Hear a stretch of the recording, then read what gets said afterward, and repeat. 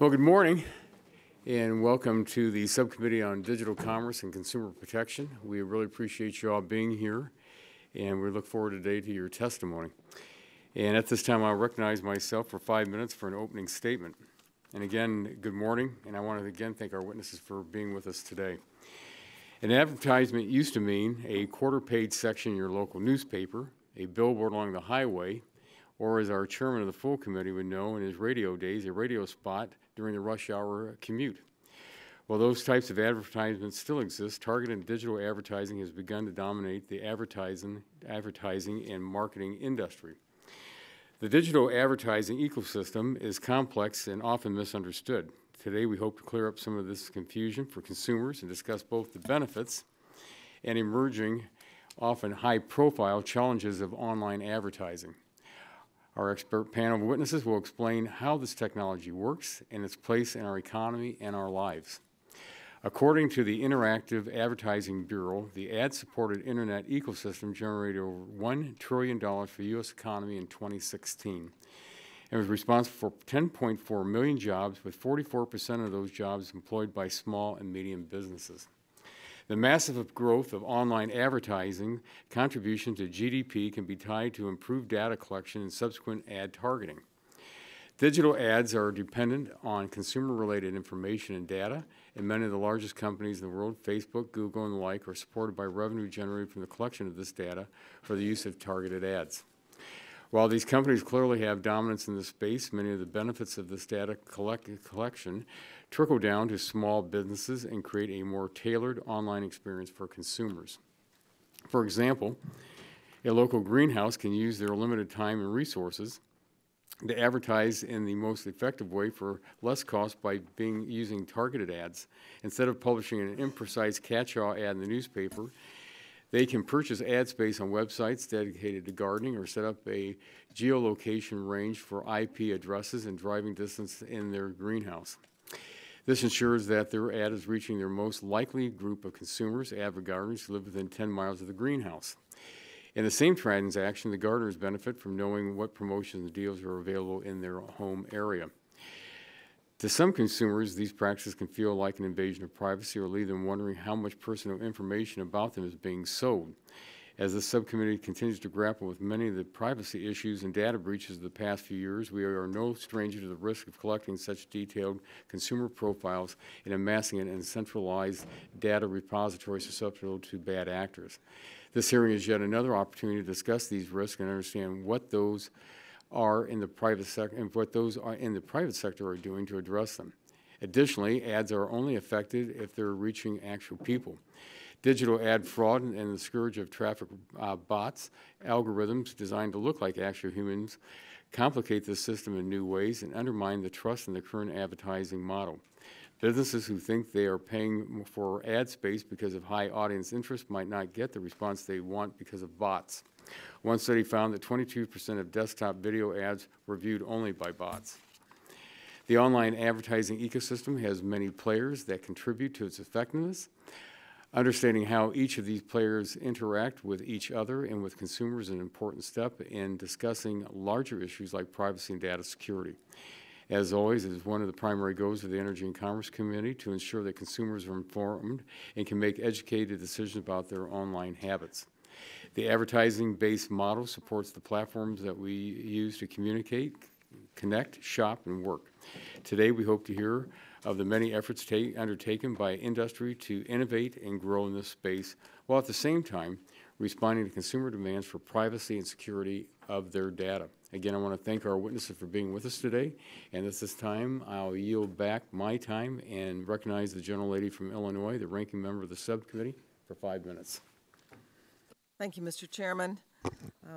Ads are ubiquitous, often irritating, as you browse the internet. Most of the time, we give little thought to why those ads are there, but as we touched on during the Facebook hearing earlier this year, the ads that consumers see are often highly targeted. I've certainly noticed in my own experience that I'm being tracked online. I start to shop on a website, and then next thing you know, an ad for the very same product I was looking for turns up on a completely different website. Companies may claim that consumers like targeted ads, and some may, but consumers tell a different story often when they are polled. And in fact, most Americans report taking at least some steps to block tracking. Americans are realizing how little control they have over their own information. You may not even be on Facebook, but Facebook collects information about you. You can block cookies, but you are still tracked. You are tracked regardless of whether you're on a computer, smartphone, or tablet, and the Internet of Things expands which devices can collect your data even further. The use of targeted digital ads can have serious consequences. It's not just online shopping. We have learned more and more in the past year about how Russia used targeted ads to spread disinformation and meddle in our elections. The grand jury in Special Counsel Robert Mueller's investigation has indicted 13 Russian nationals and 3 companies for waging information warfare on the United States. Targeted ads can also be tools for discrimination.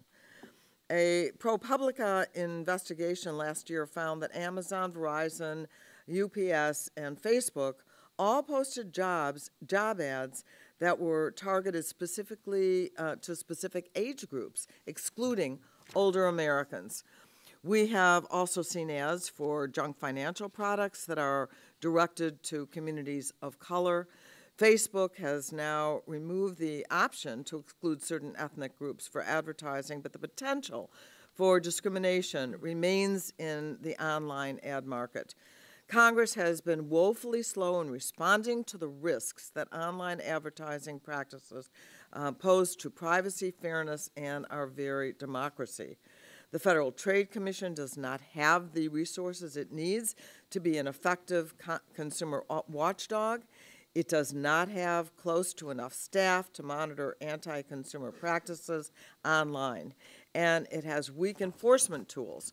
The FTC has limited rulemaking authority. It cannot impose civil penalties right away when a company fails to protect consumer privacy. Instead, it has to negotiate a consent order, and only if it later finds a violation of that consent order does a company actually pay for misusing consumer data. Perversely, the Republican majority tried the last Congress to further restrict the FTC's authority. Fortunately, that legislation was not passed. Consumers deserve real protection. We need rules of the road for what information can be collected and stored about consumers. Consumers need real options when it comes to how their information is used. The Facebook scandal and the many data breaches in recent years have made consumers increasingly aware of how much data is sitting out there, how much of their own data. After the Equifax data breach, we had a witness describe the steps a consumer could take to protect the information, and she basically made protecting your privacy sound like a full-time job. It shouldn't be that way. I'm glad that we're having this, we're continuing to discuss the field of digital ads. My question is, what comes next? Is this subcommittee finally going to take up legislation to strengthen consumer privacy protections? This is a complicated issue, but I believe that we are up to the challenge. Let's bring our ideas to the table and hash out the solutions that our constituents deserve. People are fed up with big corporations tracking their every move online and controlling what they see. They are demanding action, and it is time for Congress, for this committee, to deliver. I yield back. Thank you very much. The gentlelady yields back, and I believe the chairman of the full committee has not arrived yet. Is there anyone on the Republican side wishing to claim the chairman's time? If not, at this time, I will recognize the gentleman from New Jersey, the ranking member of the full committee, for 5 minutes. Thank you, Mr. Chairman. Today's hearing will explore online advertising and its role in society. In the early days of the internet, online advertising was like other forms of advertising. Advertisers would place ads aimed at broad audiences. But that has all changed. Advertising is now directed to smaller, targeted categories of audiences, those most likely to purchase their products and services. Targeted advertising can provide more relevant advertising to consumers. It also provides revenue to advertisers. For example, it allows a small business selling boutique men's razors to reach men, say in their 40s and 50s, who may be able to afford its specialty product. However, it also allows a scammer to reach women over 65 in a particular zip code who have been duped in the past to give their money to fake veterans charities. Moreover, contrary to industry claims, it's not always anonymous. Right now, anyone willing to pay can target advertising to a list of 20 names and send a specialized ad just to them. Without explaining or justifying the list, an advertiser could send an advertisement to 20 specific people who have a mental health condition or are taking a particular medication. And targeted advertising is possible because of the vast amounts of information collected about individual consumers by companies across the advertising ecosystem. Beyond the websites, you go to the advertisers who ads you see. There are numerous middlemen, ad networks, ad agencies, data brokers, and the like. These companies lurk in the background, often unknown to consumers. They're not just collecting and storing data that we choose to share. They track what websites we visit, what purchases we make, and even the movement of your mouse on the computer screen. And information collected about our online activity is increasingly being merged with our offline identity to create extremely detailed profiles. Moreover, they can go beyond facts to include inferences about our interests and demographic information. Targeted advertising, by its very nature, separates people into categories and shapes our choices. We're shown limited options that are chosen for us by automated processes, be it based on our profiles. So what I see on the internet may end up being very different from what you see, and neither of us is getting all the information that may help us make our purchasing decisions. Even if we seek out additional information, we may get curated content, further limiting our choices. In addition to the risks of scams, targeted ads can result in blatant discrimination. It's been well documented that targeted advertising systems have allowed housing ads to exclude people of color and job ads to exclude older workers. At this committee's hearing last year on the effect of algorithms on consumers, we discussed how bias can be built into algorithms, resulting in biased results. And that problem does not just apply to content and search results, it applies to advertisements as well. It is good that Google and Bing have now blocked ads for predatory payday loans, but that's not enough. The American people rightfully feel like they've lost control. One survey showed that 84% of people want more control over what companies can learn about them online, yet 65% of people are resigned to the fact that they have little control. So we hear a lot about self-regulatory transparency, notice, and choice, but we all received many updated privacy policies spurred by the EU's new data privacy regulations. None of us have time to read all of them, let alone actually understand and remember what each company is doing with our data. And what about the companies collecting our data that we don't even know exist? The Equifax breach brought that issue up front and center, and people weren't just upset that their data was stolen, they were upset that a company that they've never interacted with had all that data. So I think we can do better, and I think we must do better, Mr. Chairman. It's time we all admit that the current system just isn't working for consumers, and Congress needs to do a better job and pass comprehensive privacy legislation so people can take back control that they've lost. And I yield back. Thank you very much. The gentleman yields back the balance of his time, and that now concludes member opening statements. The chair reminds members that pursuant to the committee rules, all members' opening statements will be made part of the record. Again, I want to thank our witnesses for being with us today and taking time to testify. Today's witnesses will have the opportunity to give a 5-minute opening statement, followed by a round of questions from the members. Our witness panel for today's hearing will include Ms. Rachel Glasser, who is the Global Chief Privacy Officer at Wunderman, Mr. Mike Zanis, President and CEO of Trustworthy Accountability Group, Mr. Justin Brookman, the Director of Privacy and Technology Policy at Consumers Union, and Dr. Howard Beals, Professor of Strategic Management and Public Policy at George Washington University. Again, we want to thank you all for being with us and taking the time to testify. And again, Ms. Glasser, you are recognized for 5 minutes for your opening statement. So you just pull that mic up close and press the button to get her on. We appreciate hearing your testimony today. Thanks very much. Great. Thank you very much, Chairman Latta, Ranking Member Schakowsky, and members of the subcommittee. Good morning, and thank you for the opportunity to speak at this important hearing.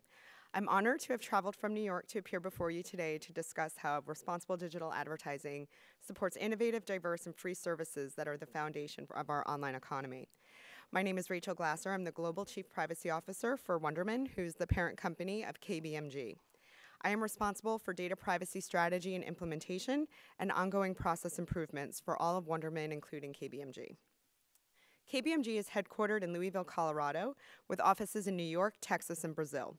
We help brands, companies, and nonprofits, large and small, use data as a strategic asset and provide data-driven marketing engagement for improved marketing performance and a resonant customer experience. The internet has drastically improved the way people work, consume content, learn, travel, access healthcare, spend leisure time, and communicate with one another. Many of these life-changing benefits are available to consumers for free because it's supported by digital advertising. In short, digital advertising is the lifeblood of the internet economy and connects businesses with consumers who are most likely to value their products and services. Data is at the center of this American success story and is core to the marketing services that KBMG provides to clients. Accordingly, the foundation of our business model is trust. We work every day to earn and maintain the trust of both consumers and companies with whom we work. My job is to help ensure that privacy and respect for the consumer are integrated into every initiative. This message comes from the top. Respect consumer privacy, be transparent about our data collection and use practices, offer consumer choice, and honor those choices. This trust allows us to innovate faster, provide more value to clients, and create better experiences for consumers. Digital advertising is a broad term used to describe the paid advertising that publishers put on their websites or apps. It enables these publishers to provide consumers with content and services for free. Today, I am focusing on digital advertising tailored to consumers' likely interests. This is generally known as interest-based advertising, or IBA. IBA is why consumers see ads that are relevant to their interests. With this type of advertising, companies and advertisers collect information across some of the sites and apps that they visit. This information is then used to predict what ads might be the most interesting to consumers. IBA doesn't depend on information that may be personally identifiable, such as a consumer's name or a phone number or postal address. In fact, most ad tech companies do not want to know the identity of a consumer for the purposes of IBA. They only want to link an interest category to demographic data with a consumer's browser so that they can serve up relevant ads. Of course, different companies may use different methods of IBA. To kind of level set, it's important to go over the fact that there are several different players in the advertising ecosystem. We have the consumer, the publisher, the advertiser, and the third-party advertising company. And that's where my company sits. We are a third-party advertising company. As I mentioned, KBMG, as a digital marketing company, places a high priority on consumer privacy and responsible use of data. We expect that participants in the online economy will honor high standards regarding the collection and use of online data. This applies to publishers, platforms, social media, data management companies, ad tech providers, e-commerce sites, and more. At a minimum, when data is collected and used to support various activities, such as online advertising, or to create personalized experiences, each player in the data lifecycle has a responsibility to be transparent, offer consumers appropriate choices, and honor those choices with respect to data collection and use. We also expect every company to take reasonable measures to secure that data and prevent potential misuse. This leads me to my final point this morning. Businesses have a vested interest in acting responsibly and building user trust online. Recognizing the value of user trust and the potential applications of data online, the digital ecosystem has taken initiative and thorough measures to put in place a set of codes and principles to reinforce these practices. The NAI and the DAA are two self-regulatory groups committed to maintaining and enforcing responsible privacy practices and high standards for data collection. These standards include providing consumers with enhanced transparency and control. And companies like mine voluntarily commit themselves to these organizations. These companies demonstrate their desire to be good actors, and they are obliged to abide by the respective codes and principles. This is a clear indication of the intent of companies to act responsibly, build user trust, and help drive innovation and grow the internet economy. There's no question that data privacy is on everyone's minds these days, but for our industry, it's been on our mind for nearly 2 decades. While not to be downplayed by any means, we do not want the recent events of recent to overshadow the extraordinary benefits of the online advertising ecosystem. And we're very pleased that the Energy and Commerce Committee is taking the time to learn more about this vibrant and exciting sector. Thank you. Well, thank you for your testimony this morning. And Mr. Zanis, you're recognized for 5 minutes. Thank you, Chairman Latta, Ranking Member Schakowsky, distinguished members of the subcommittee. It's wonderful to be before you again today. My name is Mike Zanis. I'm the President and CEO of the Trustworthy Accountability Group, or TAG as it's known in the industry. TAG is an industry not-for-profit organization whose mission is to fight criminal activity throughout the digital advertising supply chain. It may come as a surprise to all of you that that's a necessary mission, but let me assure you, it is. Our industry is fighting the same criminal networks that operate globally, often to commit human trafficking, drug trafficking, and widespread digital identity theft. Why is that? It's because digital advertising is the engine that drives America's digital, data-driven economy.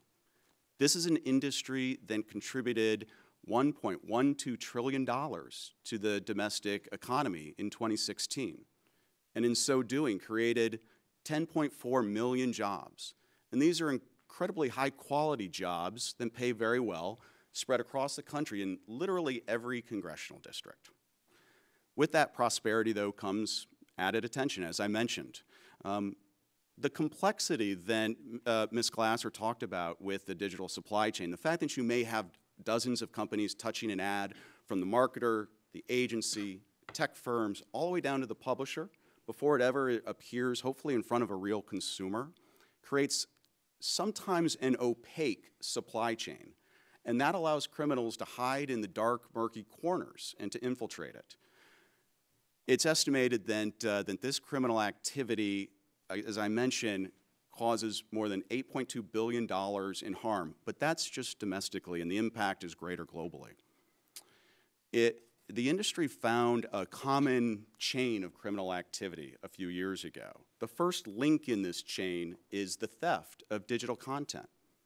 Criminals don't take the time or the effort to create content like our own homegrown creative community does. Instead, they steal it. Maybe it's a blog posting, a local news article, all the way up to the latest music and movies. And they put this content on websites that they own. And that's because domains are inexpensive and easily accessible. Once they have a website with quality content on it, they have to generate an audience to visit that website. That's very difficult to do. Here again, criminals, of course, cheat, as they always do. They prefer to distribute malware onto consumers' computers and devices. Once infected, that device can actually open up invisible browsers or even behind-the-scenes mobile apps, unbeknownst to the consumer. And it visits websites. We call this fraudulent non-human traffic. That's because there's not a person on the other end of that screen. It's estimated that digital ad fraud costs the industry $4 billion a year here in the US. Finally, now that a criminal network has a website with great content, they have what appears to be a large engaged audience, they're the perfect candidate to attract digital advertising revenue. Like any legitimate business, they can embed ads into that site and begin to receive revenue in a matter of weeks, a great democratization tool for small businesses in this country. TAG was created by the industry to solve these challenges. And so we're often referred to as sort of the good housekeeping seal of approval. To date, the industry has rallied behind these efforts. Although we're only 3 years old, more than 680 companies have applied to join TAG. That's spread across 27 countries and 6 continents.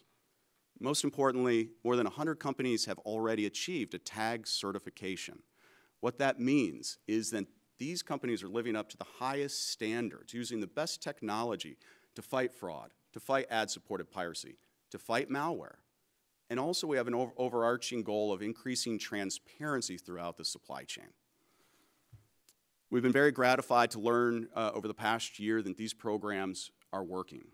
2 pieces of independent research showed that in our anti-fraud program, that if marketers worked with TAG certified entities through what we call a TAG certified channel, they could remove at least 83% of those fraudulent non-human impressions that they receive. That can save them billions of dollars a year. With our anti-piracy efforts, a study by EY, Ernst & Young, found that industry efforts to keep ads off of sites that steal content and have illicit material on them had kept more than half of that revenue from flowing to these pirate sites. I think most encouraging about that research is that the little revenue that does flow to pirate sites comes from non-premium marketers, meaning the smaller, less reputable folks. So I appreciate the opportunity to speak to you today, and I look forward to answering your questions. Well, thank you very much for your testimony. And Mr. Brookman, you're recognized for 5 minutes. Thank you. Chairman Latta, Ranking Member Schakowsky, members of the committee, thank you very much for holding this hearing into the digital ad ecosystem and for the opportunity to testify here today. I'm here today on behalf of Consumers Union. We're the advocacy division of Consumer Reports. We're the world's largest independent testing organization, rating thousands of products and services for consumers every year. I've been working on ad tech for a number of years now, dating back to suing adware companies in the 2000s for deceptive install practices. I recognize the value of ad targeting. I also recognize that a lot of consumers really don't like it, and they don't feel they've agreed to be tracked everywhere they go with everything they do in exchange for free content. It used to be that online ad tracking was fairly straightforward. A lot of people didn't like it, but it was simpler to understand. Advertising companies would put anonymous cookies in your browser, and they'd serve you ads based on the sites you visited in your browser, but not based on who you are. And you can control it by deleting or blocking cookies. Today, however, the techniques companies use are a lot more sophisticated. Companies like Google and Facebook track you by real name, not just on their own services, but on the majority of other sites and apps that are out there, across all of your different devices. Deleting cookies or using private browsing mode may not do much good anymore if companies are using other technologies like digital fingerprinting to monitor you instead. And we're not just tracked on our computers anymore. It's other devices as well. Consumer Reports looked at a bunch of smart TVs earlier this year, and all of them tried to use automated content recognition to take snapshots of what was on our screens to try to figure out what shows we were watching. Ad companies also want to tie what we do online to the physical world. So a couple days ago, I was in New York City. I bought a cup of coffee, a place I'd never been before. A day or so later, I got an email from them welcoming me to their rewards program. I had never given them my email address. Now, I can see why companies might want to do some of these things, but I also see why consumers might want to make it stop. Privacy is at some level a right to seclusion, a right to be left alone, a right to autonomy over our own devices and what they share about us. And it's getting harder and harder to manage that personal information. Now, in response to this constant creeping encroachment into our personal spaces, there are some companies who are pushing back. Apple, for example, has done a lot to limit tracking in apps on iPhones. Just this week, they announced further changes to give users more control over cross-site tracking. Mozilla, maker of the Firefox browser, also taken a lot of positive steps to limit tracking in their browsers. And we've also seen a tremendous rise in the use of ad blockers, like Disconnect and Privacy Badger and uBlock and Brave, by consumers who are frustrated by aggressive ads or the underlying tracking. Ad blocker penetration is expected to rise to 30% of the market this year, showing that users really are not satisfied with the online ads ecosystem. And my organization, Consumer Reports, a longtime testing lab, we're starting to test products based on privacy and security in response to consumer demand. So I mentioned how we analyze privacy and security issues with TVs earlier. We're looking to build those sorts of evaluations into our everyday product testing. And so far, though, all of this pressure hasn't really been enough to get industry to reform itself. There are self-regulatory programs, but they've always suffered from the same problems. They're too weak, they don't apply to all the companies in the space, they don't really address the data collection issue, the interfaces can be complicated and confusing, and a lot of the times the tools are just broken. Now, the online ad industry had agreed to address these failings back in 2012 when they promised to honor do not track instructions in browsers. These are the easy-to-use settings in your web browser. You can signal to the world that you don't want to be targeted and tracked. But then a couple of years later, the industry backtracked on that promise. Now it's been over 7 years since consumers have been activating do not track on their browsers. Ad industry still, by and large, just ignores those signals. And so while we at Consumer Reports are working to improve the market for privacy and security, ultimately I do think we probably need some basic legislated protections. So we should have a discussion about what would work and what wouldn't.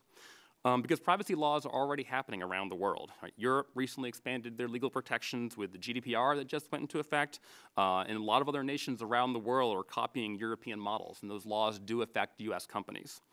States continue to pass privacy and security laws. States led the way on data breach notification laws and credit freeze laws, and a lot of other basic consumer rights. We're starting to see them advance more comprehensive privacy and security legislation as well. So I would urge this committee not to leave the policy decisions entirely to Europe or to the states, but to really dig in and think about what sort of practical protections can empower consumers to make their own decisions about their personal information. Thank you again for inviting me here today, and I look forward to your questions. Well, thank you again for your testimony, and Dr. Beals, you're recognized for 5 minutes. Thank you. Thank you, Chairman Latta, Ranking Member Schakowsky, and members of the subcommittee. I thank you for the opportunity to testify today. I'm Howard Beals. I'm a professor of strategic management and public policy at the George Washington School of Business. I've written academic articles about privacy, and from 2001 to 2004, I was the director of the Bureau of Consumer Protection at the FTC at the time when the Commission promulgated the National Do Not Call Registry. I want to make 3 essential points this morning. First, Internet content is a public good. Private market provisions of such public goods has historically depended on revenue from advertising, as does Internet content today. Second, the value of advertising depends critically on the availability of information about the likely viewer. When information is available, advertising prices are roughly 3 times higher than when there's no information about the viewer. Impairing the flow of information would significantly reduce the revenues available to support Internet content, an impact that would be particularly problematic for smaller publishers. Third, advertising actually benefits consumers, leading to more competitive markets, lower prices, product improvements, and smaller differences between demographic groups. To return to my first point, from an economic perspective, Internet content is a public good. Unlike private goods, public goods are not used up in consumption. Like free broadcast radio or television, any number of consumers can enjoy the content without any additional cost of providing it. The primary market mechanism for providing such goods is advertising, which converts the public good of media content into a private good of exposures to advertising. Throughout history, advertising support has been a vital revenue source for media companies. Although pure subscription models exist, like satellite radio or premium cable TV, market behavior makes clear that most consumers, most of the time, are not willing to pay a premium price to avoid advertising. Online content is not fundamentally different. Publishers must cover their costs, and advertising is critical to achieve that objective. Given the long histories of advertiser-supported media markets, that fact should not be surprising, and it's not likely to change. Second, the value of advertising depends on information. What advertisers are willing to pay for an advertising slot depends critically on what they know about the viewer. However attractive to an individual viewer, anonymity reduces the price of the advertisement and therefore reduces the revenue available to support the content the viewer is enjoying. In short, anonymity is a subtle form of free riding on the contributions of others. In 2 separate studies, I've examined the impact of better information on the price of digital advertising. In a 2010 study, I surveyed advertising networks to determine the impact of behavioral targeting, which uses browsing behavior data to categorize likely consumer interest in a particular advertisement. The price for behaviorally targeted advertising was roughly 3 times higher than the price of run-of-network advertising sold without regard to audience characteristics. That's a substantial price premium. My 2013 study analyzed data from automated advertising exchanges. If there was a cookie available, the price of the advertisement was roughly 3 times higher than if there was no cookie. The longer the cookie had been in place, the more it was worth. With a 90-day-old cookie, the price was between 3.7 and 7.1 times higher than the price with no cookie. We also found that even the largest publishers sold about half of their ad slots through third-party technologies like ad exchanges, while smaller long-tail publishers relied on these approaches for up to 2/3 of their advertising sales. Thus, regulatory requirements that impair the flow of information will significantly reduce the revenue available to online content producers, leading to a less vibrant Internet. The impact will be greatest on the smallest publishers. Many important participants in the online marketplace are not consumer-facing at all, because they work with publishers or advertisers to observe behavior across independent websites. Consumers have never heard of most of them. For example, 33Across, Acuin, Acuity, and Adara, which happen to be the first 4 names on the list of members of the National Network Advertising Initiative. More elaborate consent requirements could seriously disadvantage these companies, with the primary effect of protecting the market shares of the current leaders in the online advertising market. As in any other market, regulatory barriers that protect market leaders from competition are bad for consumers. Finally, advertising is not evil. It provides important benefits for consumers. Numerous economic studies have shown that restrictions on advertising increase prices for consumers. Advertising also facilitates innovation and narrows the differences between demographic groups. Advertising the relationship between fiber consumption and cancer, for example, resulted in the greatest increases in fiber consumption in racial minority and single-parent households. When eyeglass advertising was restricted, the least educated paid the highest prices. To summarize, the provision of Internet content depends on advertising revenue. That revenue, in turn, depends on the availability of information about the viewer. And online advertising, like other advertising, benefits consumers. Thank you again for the opportunity to testify today, and I look forward to your questions. Well, Dr. Beals, thank you very much for your testimony today. And again, I want to thank all of our witnesses for being here, and we'll move into the question and answer portion of our hearing. I will begin the questioning and recognize myself for 5 minutes. Ms. Glasser, would you describe some of the tools that are used to track consumers online? And would you also tell what kinds of information digital ad businesses have about consumers and what they use it for? Oh, you put that mic on, please. Thank you. Thank you. Thank you, Congressman, for your question. Sure, there are many different tools that you can use to track users online. I think it really could depend on the platform that you're using. Persistent identifiers tend to be of the most common, and those would include things like cookies or advertising IDs. They don't identify an individual personally, so they're not personally identifiable. Instead, it allows the advertiser to make associations and inferences on the types of behavior and the types of things that a consumer enjoys. And can you repeat the second part of your question? Yeah, and would you tell us also what kind of information the digital ad businesses have about consumers and how it's being used? Sure. I think that also depends on who you're speaking to in the supply chain. But generally, for a company like mine, the type of information that we usually hold on the consumers would be things related to a cookie. So that could include an IP address, cookie ID, browser information. For example, you're using a certain version of Google Chrome or Internet Explorer. It might include a timestamp and a date for verification purposes. It could really vary depending on how you set the cookie to collect information. Yeah, thank you. Mr. Zanis, how significant of a problem are bots and fake accounts in the digital ad ecosystem? There's no question that it's a massive challenge and a problem for the entire ecosystem. I think that there's a recognition that no industry can be based off of this high level of fraud. The number that you quoted of 22% fraud in certain display units, we used to have a discussion around, is fraud 20% of all inventory or 30 or 40%? Over the last 2 years, we've sort of turned the corner on that. We have not solved it, but now what we see, again, working with reputable partners, it's relatively easy to get your fraud rate down well into, as I mentioned, less than 1.5%. I sometimes look at other industries like, produce shippers and manufacturers that have spoilage and breakage rates around 15 to 20%. And I look at where we're getting the industry and think we're doing a good job. Let me follow up on that. Is there a conflict of interest in the industry if fake accounts are driving traffic numbers higher?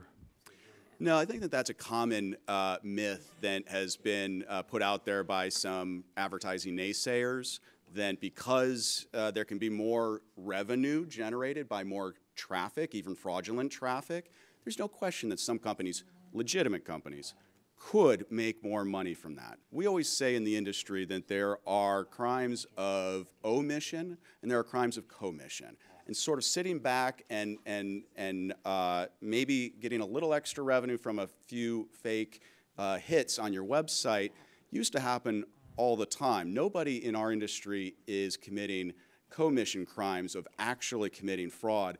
But I'm happy to say that now the respectable companies, as I mentioned, 680 companies that have sought to join TAG, now we've turned the corner on the crimes of omission. Okay, thank you.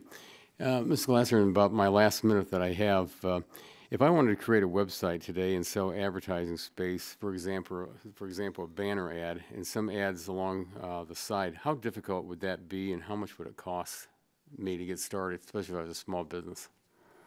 Sure.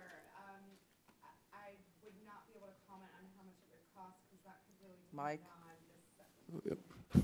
Sorry, it's my first time doing this. That's fine. I would not be able to comment on what it could cost or even a range because that could really depend on the size of the audience you're trying to market to or that you're trying to attract to your website. It could also depend on the type of the audience, right? How about the difficulty, though? How difficult would it be for somebody to go out there to do that, to get a banner? It's not very difficult. You would most likely have to engage with either, I think the easiest thing to do would be engage with an ad agency because they could basically do everything turnkey for you. Or you could probably approach some ad networks on your own.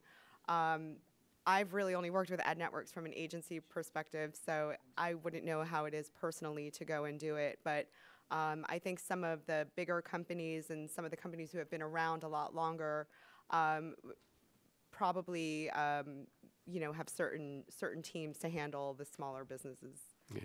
Well, thank you. My time has expired, and I'll recognize the gentlelady from Illinois, the ranking member of the subcommittee, for 5 minutes. Thank you. Mr. Brookman, in your written testimony, you say, just last week, Vice published a story purporting to prove that Facebook listens to ambient conversation for ad targeting purposes. You acknowledge that privacy researchers cast doubt on the story, but the fact that leading authorities cannot even agree on whether Facebook is mining personal audio conversations is emblematic of the generalized confusion about privacy.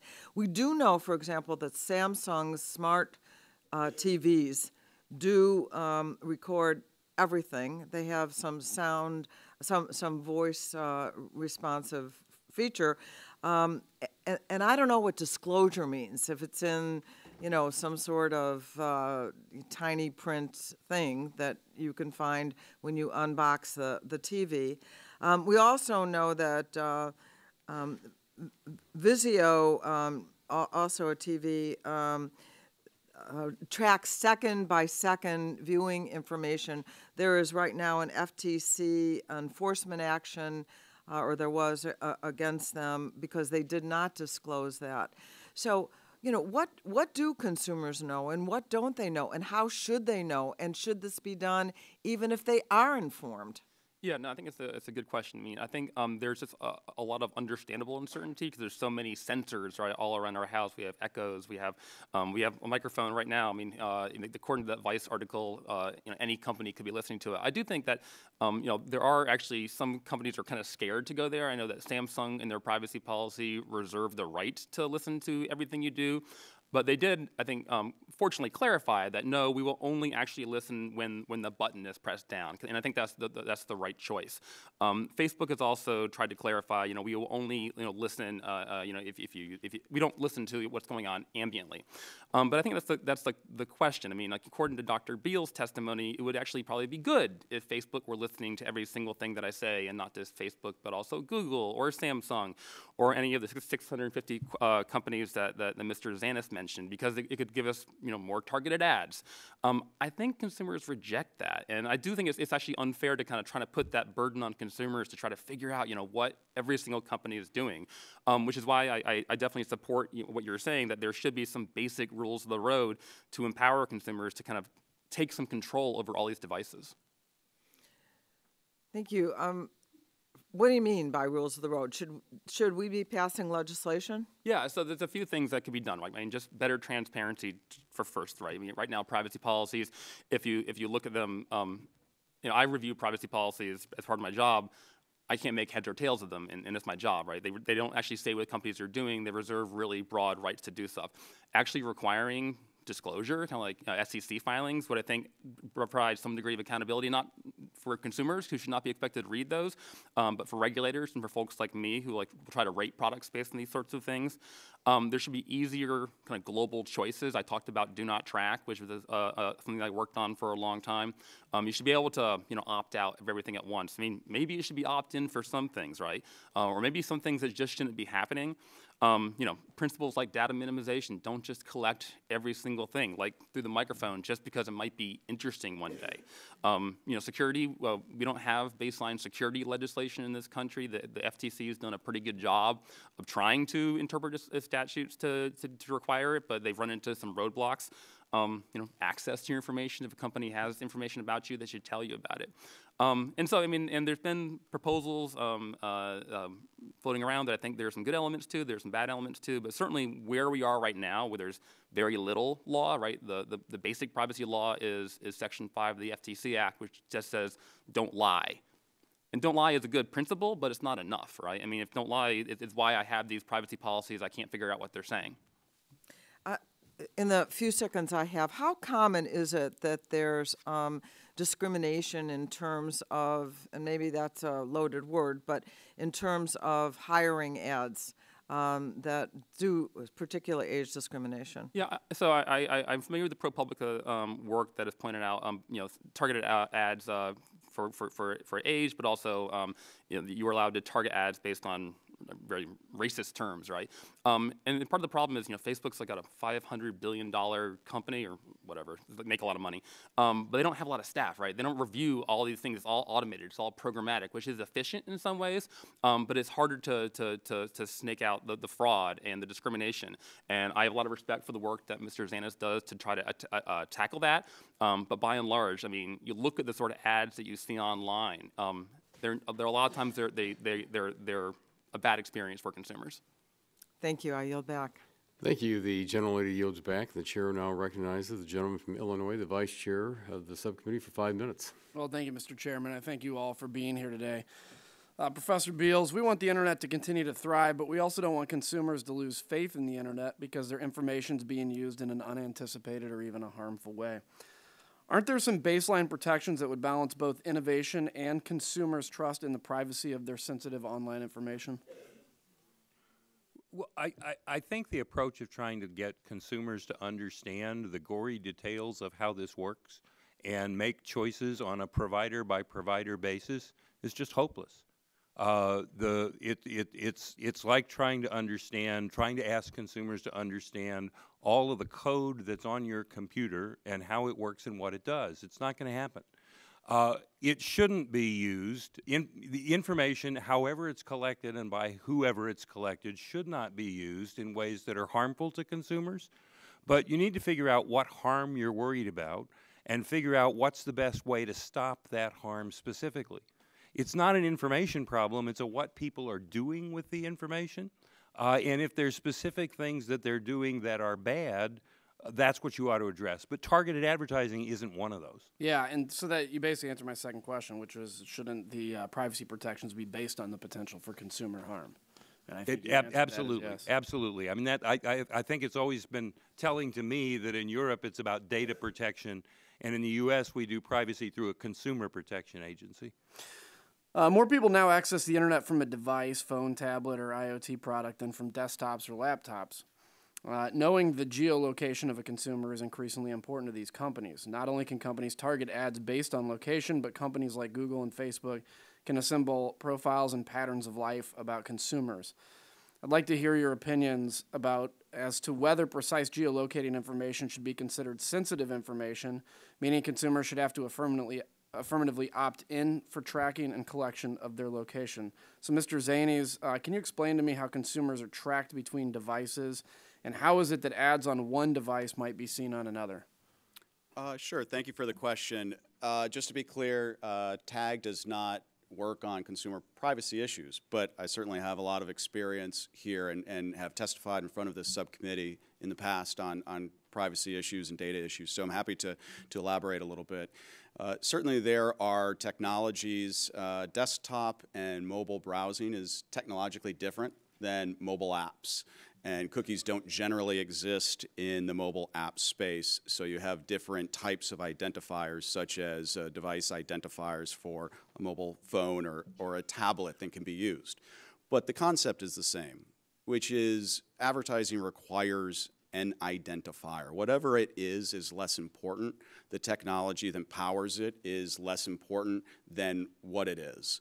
And we've proven as an industry, Ms. Glasser mentioned the Digital Advertising Alliance and the Network Advertising Initiative, two wonderful self-regulatory programs not dissimilar from TAG, that have been able to put in place consumer protections even in the mobile space. Really, the key is to be technology agnostic, but to set policy and self-regulatory principles based on principles and standards that everybody must meet. I think that's the effective method.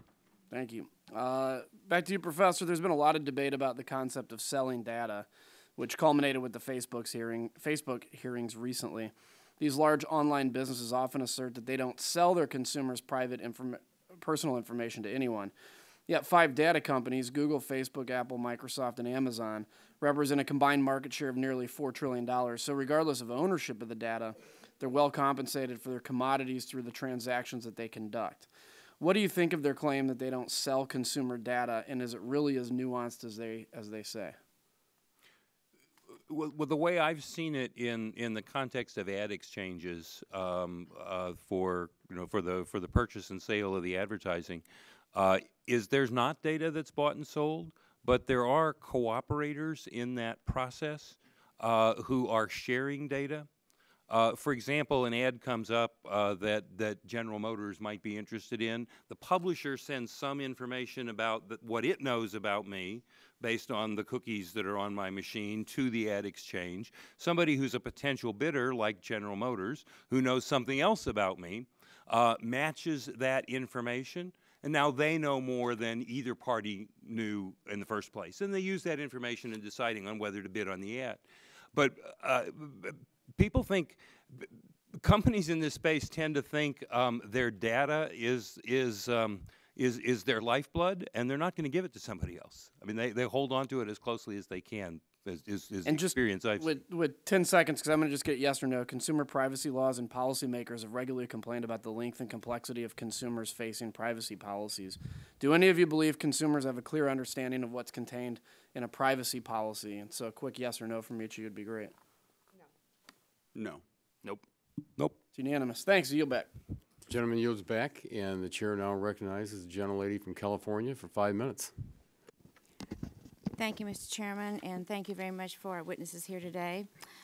As we discussed here today and in previous hearings, a fundamental tenet of digital advertising is explaining to consumers what data is being collected and for what purpose. In other words, providing meaningful and robust transparency. But that, of course, is more complex than a list of the information on the types of data collected and whether that data is sold. Specifically, companies are able to take user data and sell ads based on the data users provide to those platforms without having to ever sell that data to a third party. And the more data that platforms have access to, and importantly, the more they can use that data to create inferences to target these users, the better these platforms can target advertisements. Entire panel, so even if data isn't so-called sold, how do we work towards meaningful transparency with both more clarity and nuance about data usage that don't make distinctions without differences? Anyone want to start? Sure. I think plain and simple, we just need to be better at describing what we do. It is a complicated space. It does get very technical, and I think the easiest way to explain what we do is to provide an example. Explain to the user what happens when they go to Facebook or why they're seeing a certain ad. I think in addition to that, the self-regulatory groups have made a tremendous effort toward that end. by creating an icon that's supposed to indicate when certain types of advertising is happening or certain type of data collection is happening for interest-based advertising, which I talked about earlier. I think we just need to be more clear, and we need to write these policies much better. Do you agree? I do. I mean, we all just agreed that privacy policies are not understandable by consumers. That's because you have to tell the truth, but that's all you have to say, and you have to disclose everything. It's not an effective mechanism for disclosure, which is why programs such as industry self-regulatory ones, the DAA and AI, are so important. A lot of these third-party entities don't have a consumer touch point, so having a very simple policy disclosure outside of a privacy policy is key. And I'll just add, I think that the platforms that do have a consumer touch point have done a fantastic job of developing things like privacy centers and communicating with their users clearly. Okay, okay.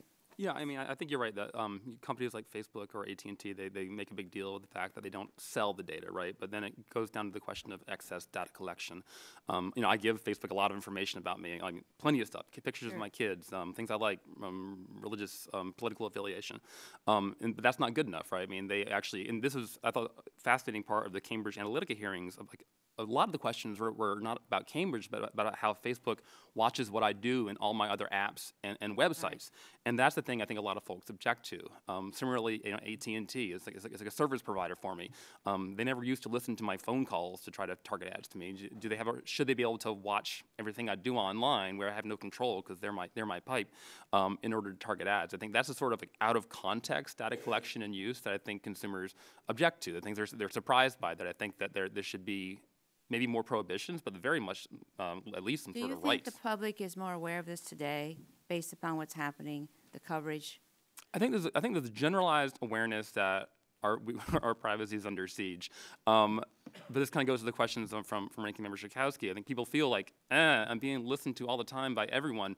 What do I do about it? What's happening now? And I think there's just a lot of paralysis and a lot of confusion and a lot of like upset, right? I mean, we talked about the poll numbers. Right. People don't like it, but they don't know how they don't know what to do with it. They don't know what to do. That's exactly right.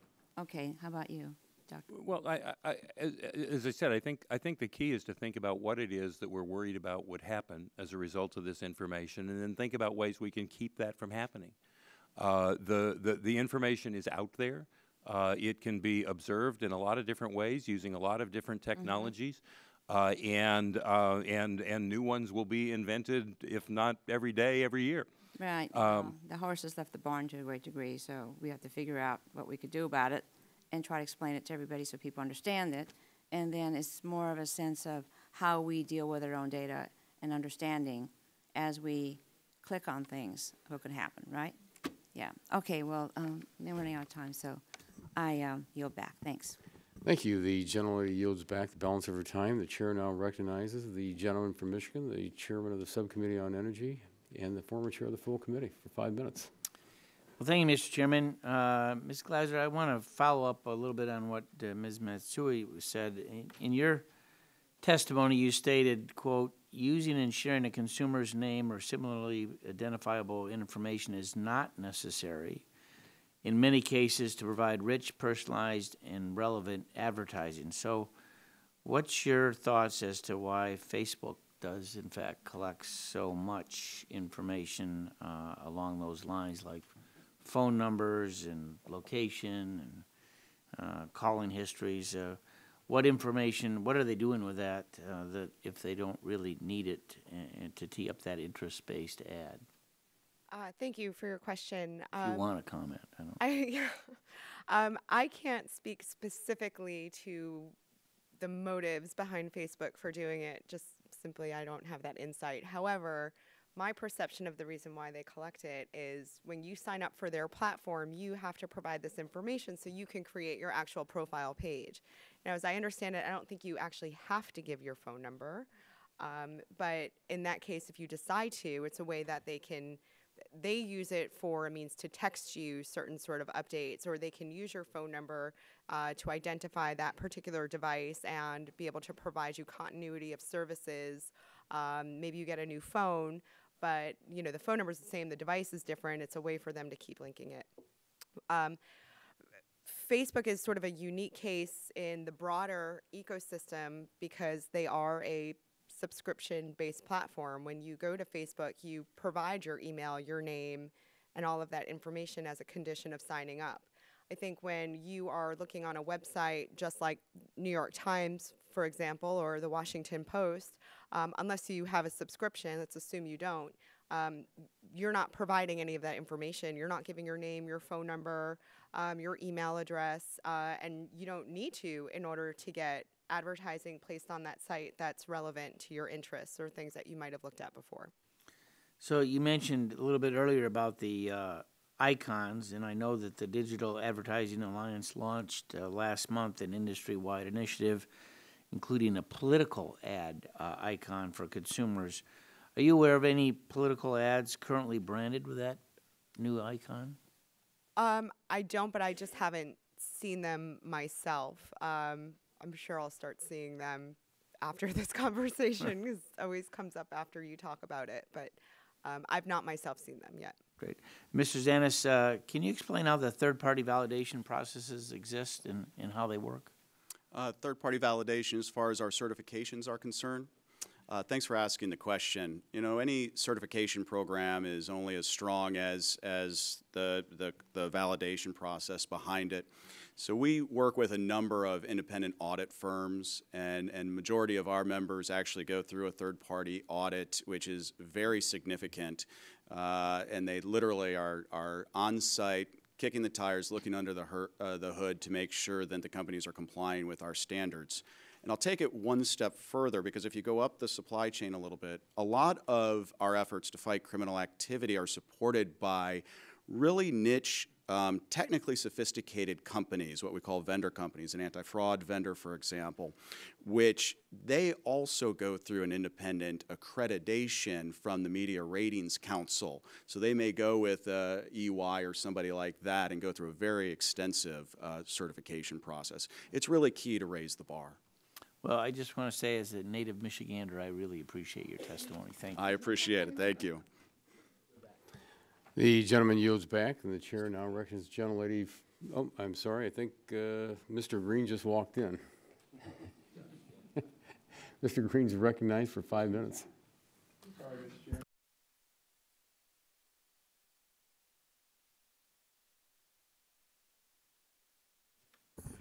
I'm going to thank Chairman and Ranking Member for holding this hearing. The two biggest online privacy scandals in the past year has come through this subcommittee, the Equifax breach and the Facebook Cambridge Analytica issue, and I hope we can soon see some legislation on the books to protect Americans online.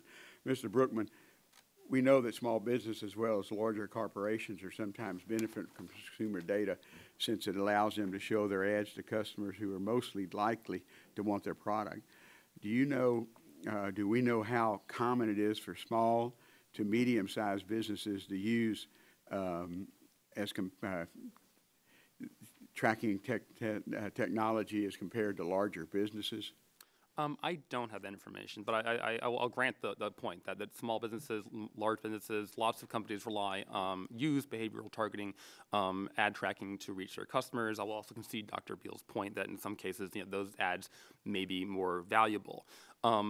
I do think the vast majority of ads are not, in fact, behavioral, and I do know that leading publisher trade associations like Digital Content Next, they used to be the Online Publishers Alliance, have been one of the more aggressive forces calling for actually privacy protection, even though, and we're a member too, right? I mean, even though those companies use targeting, they think it would be better for the ad ecosystem if there were some more protections in place, partly just for confidence in the ecosystem, partly because a lot of the excess consumer surplus is just flowing to two companies, to Facebook and to Google, and also because, I mean, they're seeing companies or users deploy ad blockers because the self-regulatory efforts that have happened so far haven't been sufficient to address a lot of these concerns. Okay. And do you have any thoughts on whether there any way for any potential online privacy law at the federal level to balance potential benefits to businesses along with better consumer privacy? Yeah, absolutely. I mean, it's something that I've worked on for a number of years. The United States is kind of an outlier around the world. Most countries have some sort of basic privacy laws on the books to give folks control. The United States is one of the rare exceptions that they don't. the default law is just don't lie to folks, which has not been sufficient to really safeguard privacy. So yeah, having something on the books that provides better information. Again, I don't want all the onus to be on consumers to try to figure out every single thing. So I think a lot of this out of context data collection, data usage, maybe should be prohibited in some cases, right? At the very least, though, there should be some more, at least a stronger ability to say no, right? And a lot of folks just, they feel like they want control.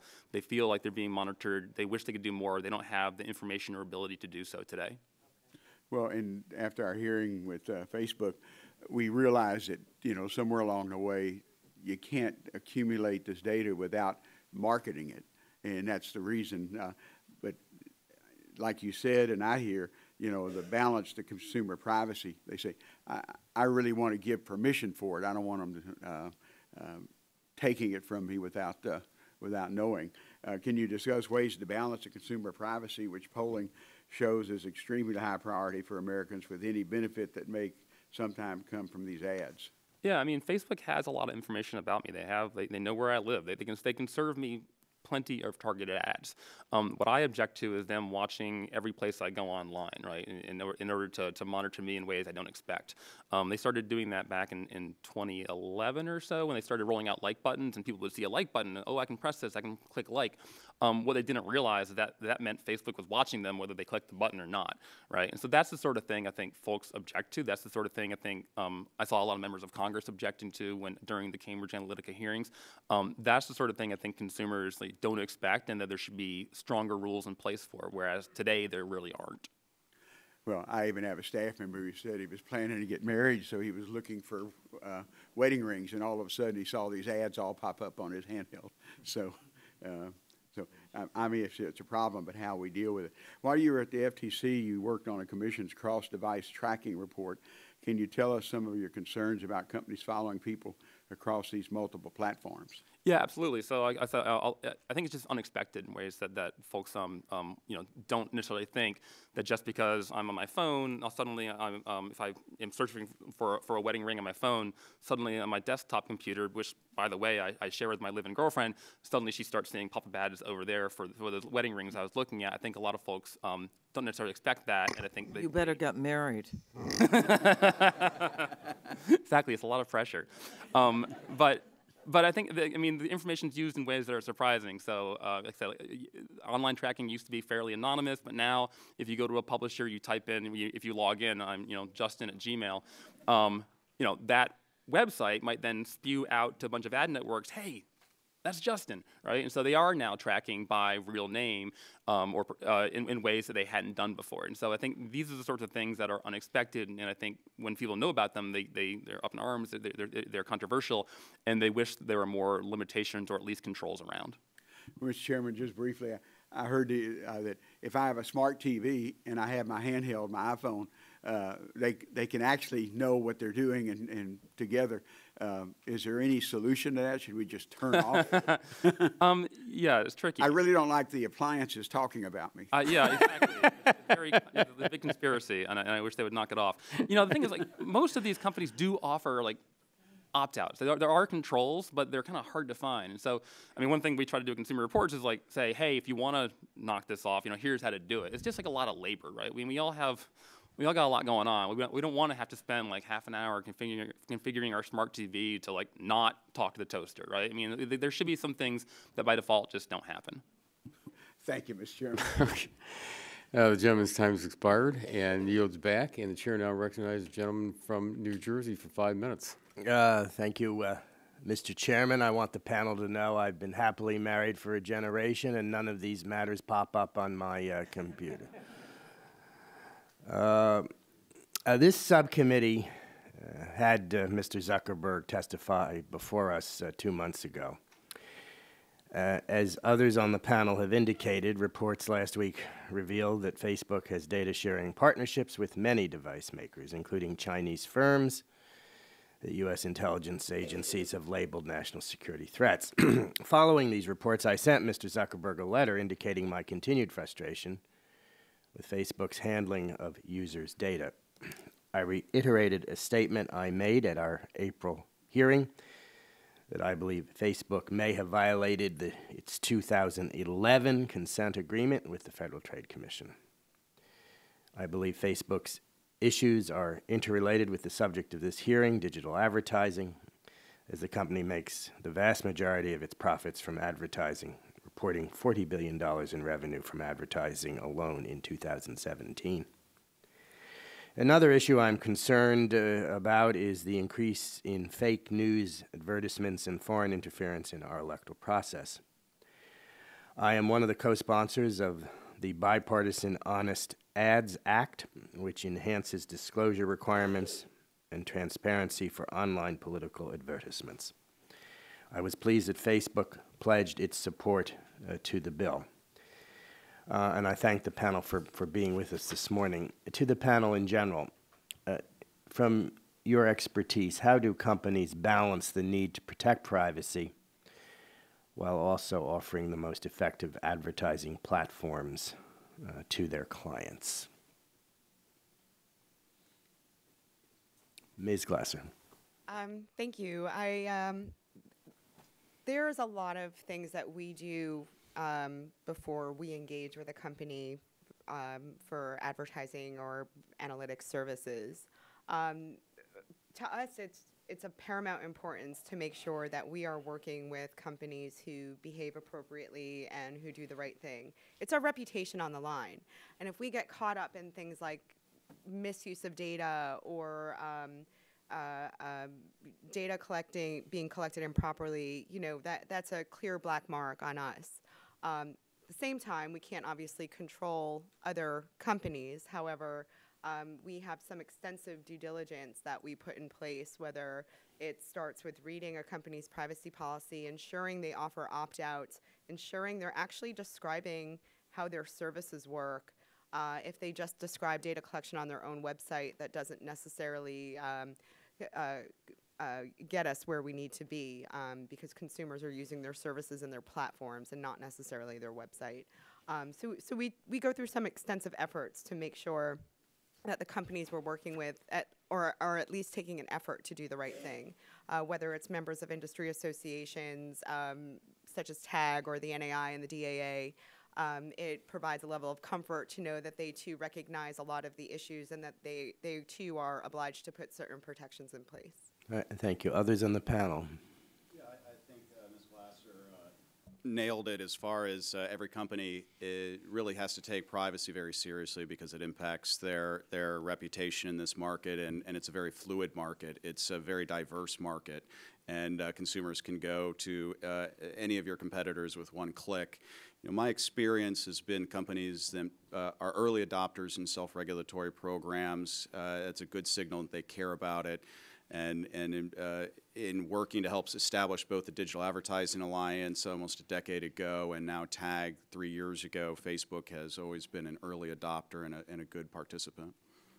Mr. Brookman? Yeah, I mean, I'll certainly grant that I have friends who work in privacy in companies, and they do a lot. I just think that the balance is off. That there's always this wide-eyed enthusiasm that big data will save everything, while folks tend to be very dismissive that things might go wrong. And then I think the consequences if they go wrong, there really isn't enough risk, right? It's not. We talked. Ranking Member Schakowsky talked about how the Federal Trade Commission, even if a company does violate the fairly weak laws that we have, can't get penalties in most of the cases. They have limited staff to police. Like again, all these things that leading academic experts can't even figure out. When I was at the FTC, I worked in their division. Their Office of Technology Research and Investigation was designed to try to help bring more tech expertise to the FTC, but we were understaffed, and so I think there's just not enough reason to try to safeguard privacy in the existing legal framework. Thank you. My time has expired, but I look forward to working with all of the distinguished panel members. Thank you very much, Mr. Chairman. Thank you. The gentleman's time has expired, and the chair now recognizes the gentlelady from Michigan for 5 minutes. Thank you, Mr. Chairman. I'm not calm like anybody here. I listened to all of you this morning. I listened to my colleague, Ms. Schakowsky. I don't have an Alexa in my house. I don't want anybody listening. We've seen examples of people knowing that we're being listened to. And, you know, in the past, we've been told to just trust companies that hold our personal information and that our information was used in a transparent process. We obviously now know that that's not the case, and I think, quite frankly, the trust is wearing thin. You say, well, consumers are kind of worried about it, but what can you do about it? Consumers don't understand how much that data is being used and how it can be used. Dr. Beals, I didn't sleep last night. I was up all night for 2 reasons. One, I pulled out my paper from my graduate school on public good. And I think that what we're talking about today in the internet is not a public good, and I'm going to write a paper. I was up till 3 a.m., and you're going to be the first first person to get a copy of it. And Look forward to it. Michael Chertoff has a new book out on privacy and was talking about how the Chinese are using all of this data to actually, we think it's innocent. The Chinese are looking at who does these searches and compiling them and grading them and how people get jobs, et cetera. And that's what's happening here. How do we know that this data, viewed alone, thousands of data points collected on each of us, don't paint a picture other than our, our interests, curiosities, or preferences. But when they're combined together, they create a vivid mosaic of both our online and offline who we are. And we don't know who that's being shared with. And trust me, I don't trust you to say it's not being shared with lots of people. It should raise concerns for consumers. We've got laws that protect people at work, on the streets, and in their homes, and with the lines continually blurring between online and offline. I think we have to address these issues, and we need to be doing a lot more to protect consumers and educate them. They think there's nothing they can do, and what does it matter? It could matter a lot. So, Dr. Beals and Ms. Glasser, what are the market incentives for companies to not collect as much information as possible? There are none, but I'd like you to say that. I think, I mean, collecting information has some cost. It's usually not very big, and so the incentive tends to be to collect more of it, and we'll see whether it is good for something. There's an incentive not to collect, I think, information that people are going to be reluctant to give you. I mean, if you do survey research, you always ask questions about income at the end because a lot of people will stop answering questions when you ask that question, and you don't want to lose the data. There's not a lot of incentive. Ms. Glasser? Sure. I think that there's definitely a lot of reasons why companies would want to limit the data that they're collecting. First of all, for legal reasons, right? I mean, it depends on which sector you're in, and as we all know, there are different sectoral laws here in the U.S. that protect different types of information, particularly COPPA. Now, I don't want to collect personally identifiable information about children, which includes cookies and persistent identifiers. Same thing goes for healthcare or finance. I, as a company, have a vested interest to limit the data I'm collecting for several reasons. I don't want to risk a lawsuit. I don't want to risk enforcement by the FTC, not even from a legal perspective. Of course, that's terrible, depending on whose side you are, but also because I don't want the press and I don't want people to know that I got caught doing something I shouldn't have been doing. I think the other reason is if I'm collecting all of this data that I don't necessarily need, I run the risk of collecting bad data. And when I'm collecting bad data and it comes to be found out that it's bad data, then I have to go and purge all of my data that might be connected to that bad data. And that comes at a tremendous cost to my company. Literally in money, what it costs to have engineers and people go through the systems and do that, it also comes at a reputational cost as well. And it could slow down business because we have to now remove this entire data set. So for me and for our company, there's clearly a vested interest to collect only what's needed. So I'm almost out of time, so I'm going to do more questions for the record, but I'll give you all another example. I was prepping for a committee hearing. I stay up nights. They call me Dr. Google. But was doing opioid research, and by the next morning was getting drug rehabilitation centers to check myself into. And I didn't want anybody to think that I was a drug user. But that's the kind of data that's being collected, and then a potential employer can buy that from somebody. People don't think about it. I hope we can get them to. Thank you. Gentlelady's time has expired, and the chair now recognizes the gentleman from Kentucky for 5 minutes. Thanks a lot, and thanks for everybody being here. And this is serious, and really trying to figure out where we draw the line in public policy in this.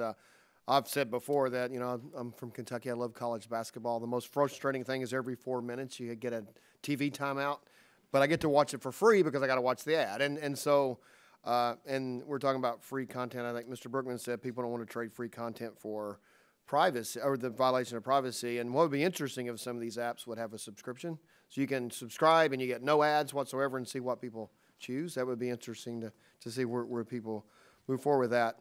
But and I was in Ms. Schakowsky's district trying to figure out how to get around Monday, trying to get around traffic to get from Sheridan Road to Lakeshore Drive, and the app I was using popped up an ad right when I need to make a critical turn. So that was so there's difference in frustrating ads. Not my fault. That wasn't your fault, but I was in your wonderful district.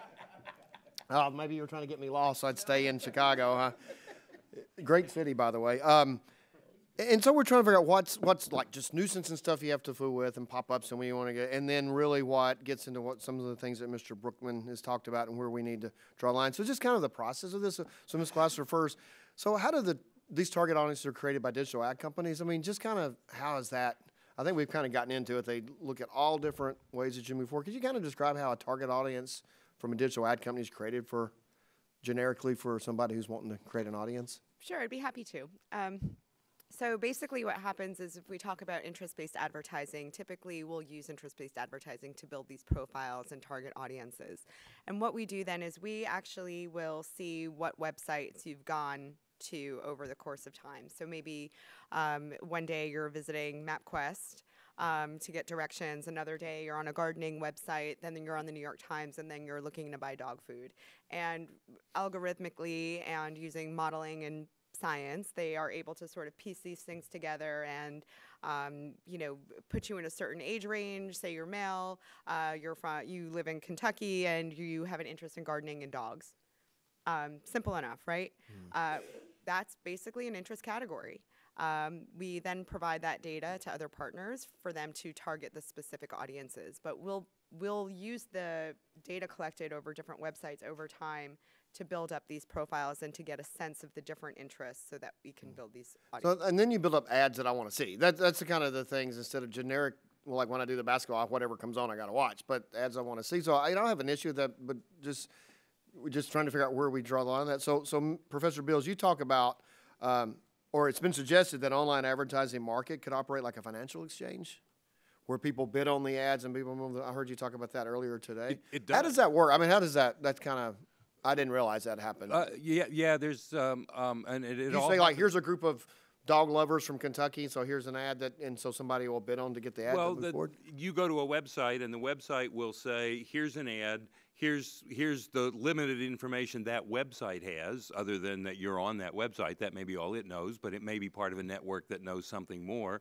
It passes that information to the ad exchange, which passes it on to potential bidders, which are typically advertisers or advertising agencies who have other information about you. So I log onto the web. I log on, go into a website, and boom, all this starts taking place instantaneously. Yes, absolutely. There's a fascinating video that I think is 70 milliseconds or something like that, which is about how long it takes to actually serve the ad.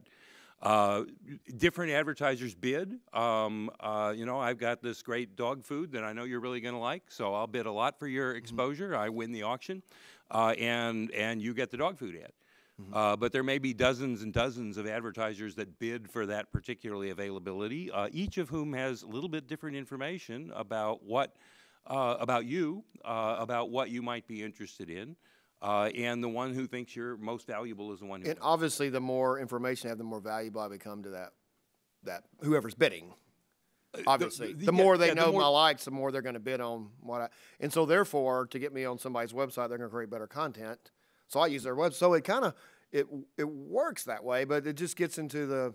But they have to have so much information on you, so that Are there things that you think need to be protected in that, or people just need to know going in and that it's an open process? Well, I think it's a more going in, a no going in, and I think it's more think about we. The need thing to is, if think everybody's a good actor, I mean, well, the problem is the bad actor. If everybody's a good absolutely. actor, then it makes me more valuable to that advertising. It makes somebody want me on their website. They're going to create better content that I would enjoy using. That's why I go there. And so it all works. But how do you protect against the bad actors in that? I think you got to think about what it means to be a bad actor and then try to restrict that particular conduct. It's not that a lot of people know something about you from your various online behavior. It's what bad do we think might happen. Mm-hmm. I mean, Congresswoman Dingell's example of what China's doing. I mean, the problem there is the government's got that data, and to the extent that that's a problem we can address directly by making it harder for the government to get that data. But and I think we need to ask, what are the bad actors doing with that information that could be harmful?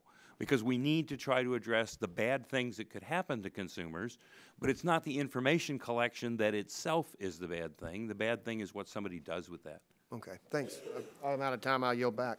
The gentleman time has expired, and the chair now recognizes the gentleman from California for 5 minutes.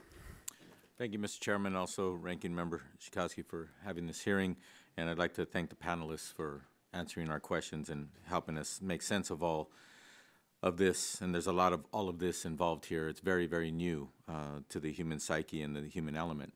You know, this is on the heels of the Facebook scandal and the hearings that we've had here, but at the same time, I think that it's important to note that that's just the tip of the iceberg. There's a lot going on out there and a lot that we don't hear about. And I think that Ms. Dingell brought up some good points about just getting online, and then all of a sudden the next day, you know, you're getting certain pop-ups. And like she said, who knows in the future if people are going to use that against someone saying, hey, are you really an opioid addict? Because we got some information on you and you spend a heck of a lot of time looking at this stuff.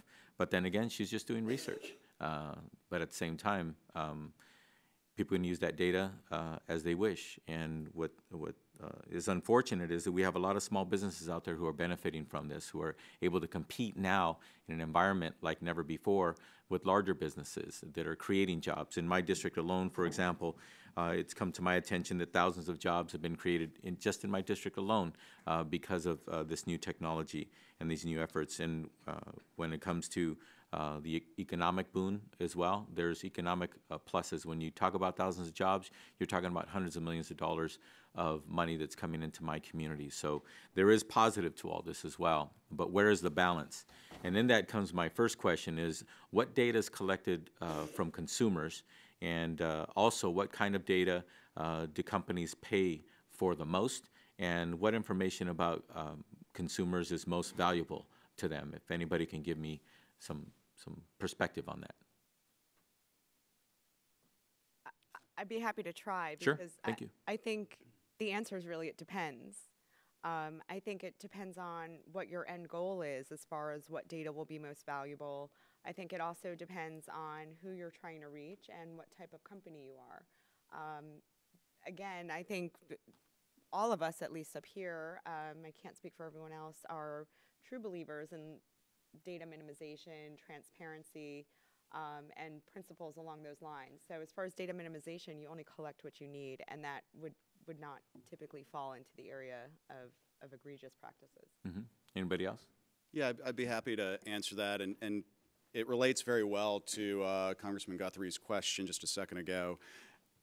Obviously, some of your web browsing behavior is going to be collected, and so if you go to another website and we're talking about this real-time bidding, somebody then thinks that you want to buy dog food may think that you're worth 20 cents for that impression. Somebody then knows that you just went to to autodealer.com or something like that, may think you're worth $20, and so that kind of information is very valuable. But I also want to make sure we don't lose focus and get too myopic just on advertising, because this kind of information is collected for all sorts of purposes. At TAG, we collect from our member companies IP addresses, and we use them to fight fraud.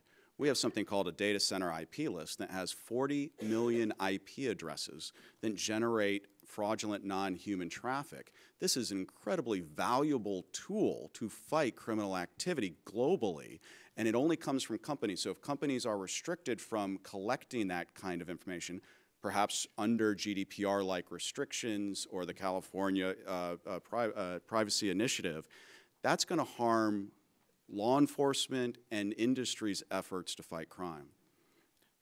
Yes, go ahead. Yeah, so it's a question of, what information is collected. I mean, I think my main thing would be that more and more information is collected from more and more devices in confusing and often intransparent ways. So if I am with Congressman Guthrie watching a basketball game, I think I'm likely to expect some ads targeted to the content of what I'm watching, right? I'm going to see ads for trucks and for beer, and that's contextual, and that's fine. I think people appreciate that. What I might not expect is then for my ISP to then tie what I do on a connected computer, right? And maybe I'm looking for wedding rings, and suddenly I'm watching the game, and a big ad for wedding rings comes up based on what I did on a different device, and I'm watching the game with my girlfriend. This is the sort of thing I think people are confused by, and is increasingly capable, right? I mean, like all TV ads used to be not targeted to individuals. Increasingly, they can do that, right? They can tie it to your behavior online, or they can tie it to the email address that you give them. And that's the sort of thing that I think we're all kind of grappling with. How do you put in place, because it is valuable, right? I mean, yeah, I suddenly need to spend a lot of money on a diamond ring right now. But I think people still wish they had more autonomy and control over the things they own. Thank you. My time's expired. I yield back. Thank you, Mr. Chairman. Thank you very much. The gentleman's time has expired, and the chair now recognizes the gentleman from Indiana for 5 minutes. Thank you, Mr. Chairman. I guess this could be one of those things, be careful what you wish for, right? Remember 25, 30 years ago, people thought this would be great. And it is. It really is. It's transformational to our world, but also there's some downsides. It's a serious issue, and Mr. Zanis, you point out, it's not only about ads, it's about national security, it's about all kinds of, about law enforcement, and so that's why we have to really strike a very good balance here about what we do regulatory-wise or legislatively as it relates to this issue. I also think, do we think that there's a generational difference in concern over this? Because I have some sons who are in their 20s, and my son has an Alexa. I went to his apartment, and he had it, and I'm like, and they just don't seem to be concerned about it. Do you think that's a problem? Do we need more education maybe of people who are now have never grown up with the internet?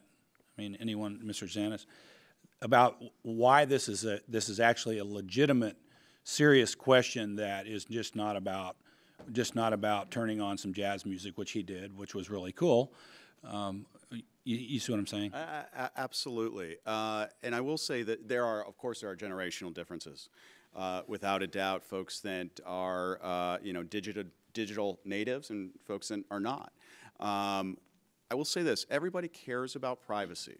And so sometimes you hear folks say, oh, young people don't care about privacy. It's not that they don't care about privacy, it's that they understand the trade-off a little bit better in order to get services. And they are more willing to trade off certain privacy and data in order to receive the services that they are sort of entrenched in. So there are studies, I'll just say that I'm sure Mr. Brookman has some great numbers. Anybody can show you a study that says either 90+% of people are really concerned about privacy, or 90% of people love the digital services they get and are willing to trade them off. Sure, I understand. Briefly, Mr. Brookman, because I got some other questions. I think young people actually do probably care about privacy just as much. They tend to be a little more tech savvy. So do you think they're just resigned to the fact that it's not going to happen? I absolutely don't, because, like, for example, you think about who uses ad blockers, right? It tends to be millennials and the younger people. Okay. They have the ability. They feel they have more control to kind of take back their privacy, I think. Okay. This is a general question. So I don't generally quote from the media, but there was a media person here in town that walked around town with a couple of smartphones. One phone had all of the things, like was like on airplane mode, all the Wi-Fi and Bluetooth was off, and the other phone was hard turned off. I mean, it wasn't just they had it completely turned off. Walked all around to different locations around D.C. This is actually very fascinating. Then went back to the studio, and then turned these phones back on, and had a tech person be able to monitor what happened once they turned them back on. And all this metadata from everywhere they had been on both devices, by the way, even the one that was hard turned off, showed up on the screen and was jettisoned out to the world. And so location, I think the location stuff is really important, because they had stopped at a park bench by the cathedral and went to a Starbucks and all that was known. Do we know, Consumer Reports would maybe answer this, do we know, was this the media that did it, or do we know that phones do this? Because it becomes a hardware issue, right? It's not and this is a national security thing, because some of we have hardware that's been imported from all around the world that's in some of our devices, and our devices are made in other parts of the world. I mean, do we know that this can happen? So I have seen reports that Android phones, when location services are turned on, do collect a lot of information in ways that I personally would find surprising. They collect barometric information, so you know what floor you're on, and they guess whether you're on a train or on a bike or walking around, and in ways that I think that a lot of people would object to. I don't know that they do that when the phone is hard turned off. I think that would be bad if that were the case, because it is an issue of security. Location information is very sensitive. I get Google uses location for like really useful things like maps, which I use all the time, right? Sure. And like, I believe they probably have some protections in the back end to anonymize it, but I mean, the thing is, as a user, like, how do you know? And it is disturbing when you do find out the raw feed that does get uploaded. I don't know if it's quite as extensive as what you're talking about, but it is extensive and surprising. Yeah, I mean, I just want to bring that point up that, we're talking about apps and websites and everything, but for all the other reasons that Mr. Zanis talked about, other than advertising, we have to be concerned, I think, also about whether our hardware that's in our devices and computers. We can turn everything. They turned everything off, and it didn't matter. And whether that's true or not, I don't know, because it was a media report, but it's concerning. I yield back. Thank you. The gentleman's time has expired and yields back. The chair now recognizes the gentlelady from California for 5 minutes. Thank you, Mr. Chairman. Mr. Beals, this first question, it's a three-part question, is actually for you. What steps can be taken to enhance competition in the market for online advertising? And what are some of the advantages and disadvantages of the way the market and the ad tech works today? And are reports that Google and Facebook control 90% of the market true? Let me start at the end. I don't really know what the market shares are, but I don't think 90% is remotely right. I would think it's more like 50 or 60%, but that's a fairly well establishable number that is not hard to find out. I think. We don't know. One of the interesting things about the online ecosystem is we don't know what's the most efficient way to organize this, and people are trying lots of different things, and it's changing on a very regular basis. I mean, the whole idea of ad exchanges is probably not 10 years old yet. As a way to distribute this content. And people are finding out the pros and cons of different approaches, and then trying alternatives, because it's a very innovative space, and that is the engine of competition. What got Google and Facebook to where they are was better mousetraps, if you will, different mousetraps in each case. The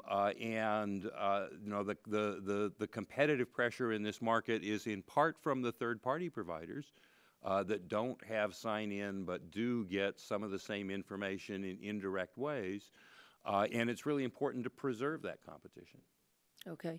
Ms. Glasser, as someone who went to law school and studied privacy, do you believe that there's an adequate and understanding or amount of training on data privacy by entrepreneurs, engineers, coders, et cetera, who build these products?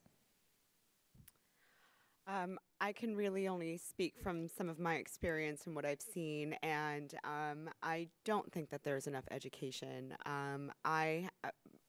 I'm very fortunate where I kind of fell into privacy by accident, where I was a law student at night working full time, so I had to take what was available to me, and that was typically the privacy stuff because I guess no one else was interested in it. But it turned out to be quite fruitful for me, so I'm grateful. I've always said that I'm a firm believer in education, and even if it's education about privacy or how to code or how computers work, I think education on on internet literacy, period, is also extremely important, whether it comes to children, advertising, how to help elderly people recognize scams or fraud. Absolutely, I don't think that we could do ourselves wrong if we encourage more education in this field. Okay, thank you, and I yield back the balance of my time. Thank you. The gentlelady yields back, and the chair now recognizes the gentleman from Florida for 5 minutes. Thank you, Mr. Chairman. I appreciate it. Professor Beals, you mentioned in your testimony that advertising is particularly important to less advantaged groups, particularly minorities and single-parent households. I'm also curious as to your perspective on the senior population. How would regulation in the advertising space affect these particular groups? Well, what the academic research shows about the impact of advertising is there's some people who are better at either using information or have more time to use information. And that's where those people who are good at information and have the time use information that's available from other sources, and they're less dependent on advertising. The people who don't have those advantages need the information in an easily digestible form, and that's what advertising does, is it boils it down to a very simple proposition of buy my cereal. I don't know where the elderly would fit on that. I mean, on the one hand, they got a lot of market experience, and that would tend to mean they're not going to be all that dependent. And on the other hand, they also have a lot of time in many cases and can use other information sources in ways where they're less dependent on advertising. I don't know of anybody that's looked at that question specifically. Okay, fair enough. You talk about the importance of transparency in digital advertising. This question is for Mr. Glasser. You talk about the importance of transparency in digital advertising, but suggest that a choice mechanism is not always required. Yet one of the reasons we are holding this hearing is due to our constituents' concerns and the need to raise awareness about privacy. Do you believe that the FTC has the tools it needs to effectively protect privacy, and do you have suggestions for my constituents to prevent websites from collecting information about them? Again, personal information. How do we protect personal information? And then Mr. Guthrie mentioned that particular example, but also Ms. Dingle mentioned the example of the opioids. Give me another example of a bad thing that can happen. I think our constituents need to know. So this question is for Mr. Glasser, please. Sure. I'm Miss Glasser, excuse me. It's okay. Sorry. I think that's correct. Not every instance requires an opt-out. So what I meant by that, for example, if I own a website and I want to know how the behavior of users is on my website specifically, I want to know what features of my website users like to interact with. I like to know what content they like to interact with, and this helps me build a better website. This helps me build a better platform for users to come to. And I'm not necessarily using this data for advertising or marketing purposes. It's really to help me understand the behavior of my business, essentially. And in those instances, an opt-out is not always required. However, I do think that transparency is absolutely key to all of this, whether you're using tracking pixels for analytics or you're using it for more engaged advertising and more engaged data collection. I think it's absolutely critical that these things are explained to the end user and the consumer so that they do understand, okay, I see a tracking pixel on this website, but they're not using it for advertising, it's being used for analytics. I don't have to worry. Or if it's being used for advertising, I can expect to see the red shoes I'm looking for show up on the next website I go to. Only through our transparency can we even begin to expect consumers to understand what's happening. Again, link this back for example, Mrs. Dingle's situation with the opioids, doing her research, and I commend her for doing the research late at night because I do it too. And then maybe years down the road, they might link her personal information to possibly being a drug addict or what have you. Is that the case? Can that happen? I mean, anything is really possible, right? It Yeah. absolutely can happen, but I think it's also important to point out that within the industry, and we've talked a lot about responsible actors, legitimate companies, the self-regulatory groups, there are restrictions on using that type of information for targeting and behavioral advertising.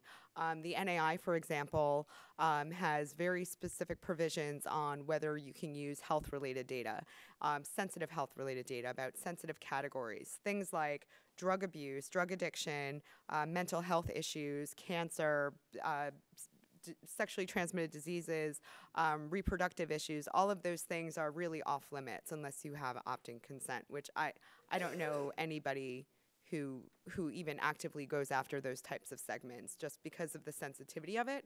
And I think when we put ourselves in a consumer's shoes, none of us want to be targeted with those types of ads either. So again, I think it comes back to some of the points that Dr. Beals made and Mr. Brookman made about making sure that, you know, we hold the bad actors accountable and we continue to push these standards forward and we continue to try to enforce these standards so that we're using the right type of data to target the right type of advertising, the right type of people. All right, very good. Thank you, Mr. Chairman. Thanks for holding a hearing as well. Well, thank you very much. The gentleman's time has expired.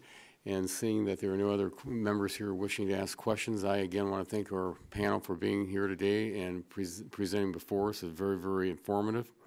But before we do conclude, I would like to include the following documents to be submitted for the record by unanimous consent. 2 documents from Oxford Bioeconometrics, 2 documents from Interactive Advertising Bureau, a blog post from MPAA, and pursuant to committee rules, I remind members that they have 10 business days to submit additional questions for the record. I ask that the witnesses submit their responses within 10 business days upon receipt of the questions. And without objection, the subcommittee will stand adjourned. Thank you very much.